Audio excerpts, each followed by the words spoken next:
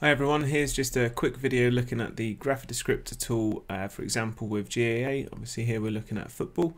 The clicks that I'm going to do don't relate to the video, so don't judge me on my analysis here.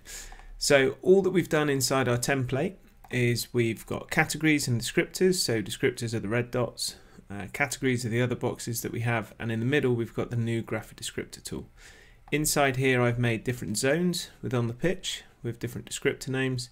And for some of my buttons, I've set specific click colors. So if I click kick out and then click on my graphic descriptor, it's going to mark it as blue.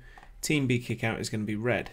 But down here, when we're looking at shots, for example, rather than using my category to set a click color, I'm going to use a descriptor. So if it's a point or a goal, it's going to be green.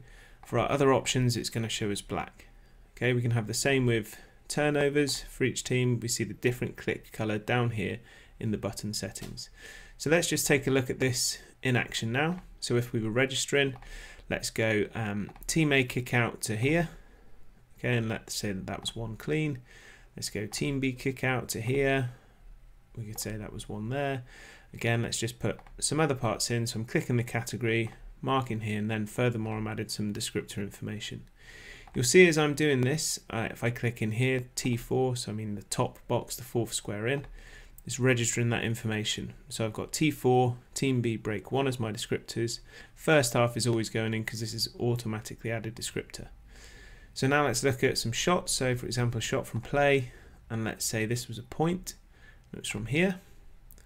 Another shot, this one is a goal, and you see these are coming up as green dots.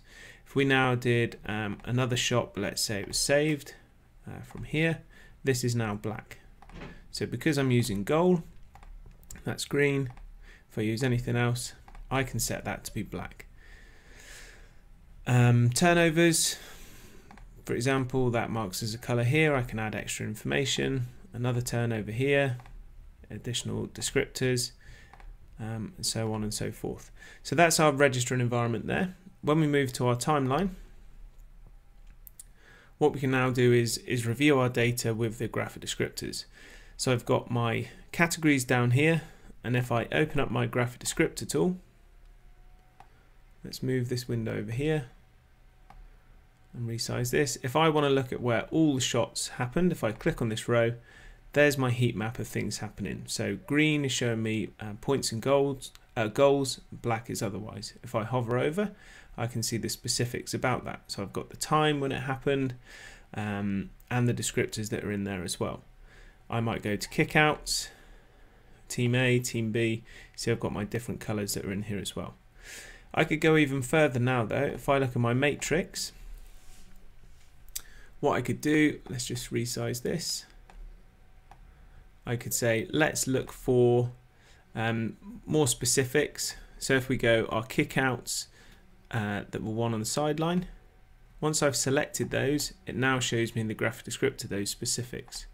So I can use my matrix to pinpoint exact clips that I need and want to see, and then I can see them on my graphic descriptor as well. So there's just an example of using the graphic descriptor for GAA.